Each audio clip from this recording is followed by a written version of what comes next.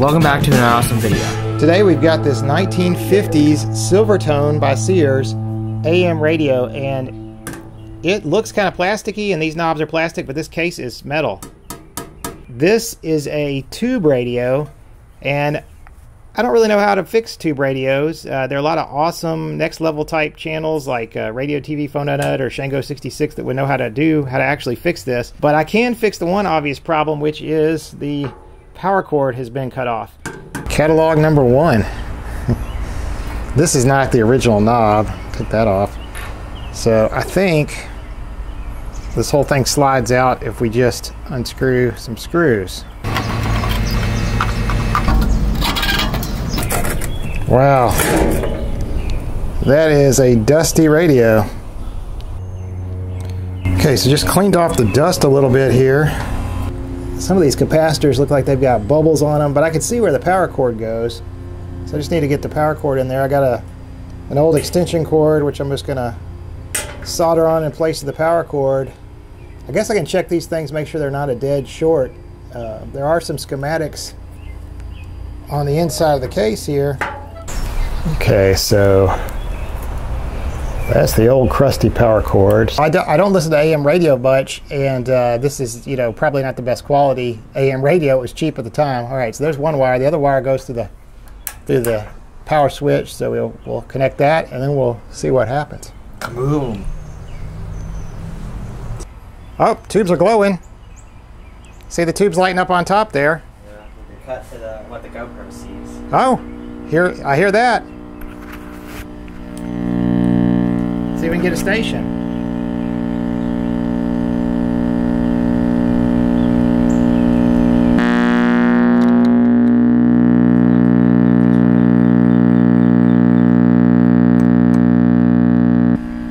Seems like the amplifier's working, but the radio part's not.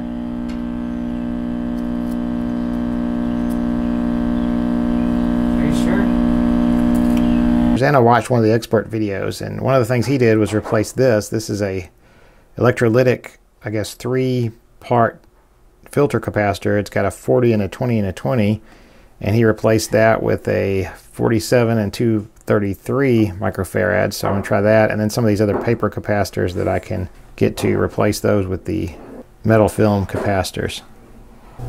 Okay, so we just spent a few minutes sort of shotgunning some capacitors in here. We replaced this one, which is the big old filter capacitor, 3-part with some electrolytics. This is the only one that was electrolytic. All these other ones were replaced with film capacitors, so we had Tiger capacitors. So we'll see what happens.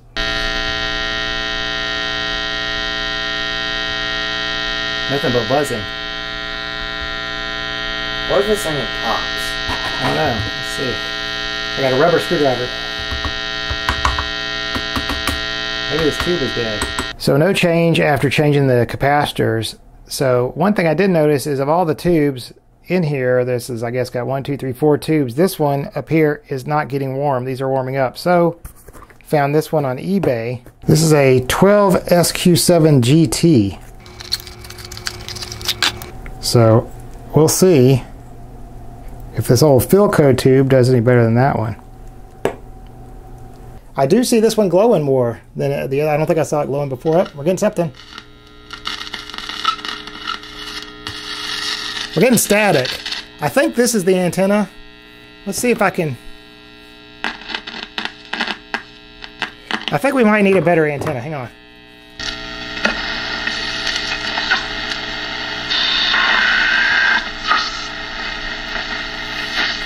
And again, you add Wynn, Burleson, and Contreras, 1, 2, 3. They are 0-4. It's alive. What do you think? This is a baseball game. Yep. 5 inches up out of the strike zone, and he offered at it and swung. Where is that baseball game? In his latest years, or oldest years, or old age, we might have expected that 45 years after the reconnaissance in Canaan. Some news, probably? That was a sermon. The Reds leading this one. If anybody knows what baseball game that is, leave a comment below.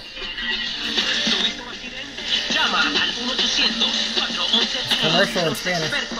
What we ended up doing is replace capacitors, replace this tube. I don't necessarily know that this tube was bad. Back when I was younger than you used to go into the local Kmart and there was a tube tester. You could plug the tubes in and check them. But, of course, they don't have the tube tester. They don't even have the local Kmart anymore. But They have a Hobby Lobby? Yeah, they took over the dead Kmart. But, yeah, this is a old radio. It used to be my dad's, your granddad's. I think, it was his probably when he was like, I don't know, 11 years old or something. And this tube might not have been bad. I think the key was fiddling with this antenna. This is the second oldest piece of equipment I've ever worked on, the oldest being that old phone. So this is pretty old technology. Things started to switch from tubes to transistors in the 1960s. If you learned that in school, a transistor is very tiny compared to a big old tube, and it does the same thing. They had transistors and then integrated circuits. To know that they had transistors, it'd say transistor radio, but sometimes it would say solid state. So what solid state meant to the consumer is you could just turn it on. You don't have to wait for tubes to warm up. This, you have to wait for tubes to warm up. It doesn't take long. Wait, so the thing was just basically a circuit? Let's go get out that old Zenith radio and let's see if it says solid state on it. Hang on. It's a solid state radio. It doesn't have tubes, so it'll just come right on. Which is online at etem.org. And don't forget to check out our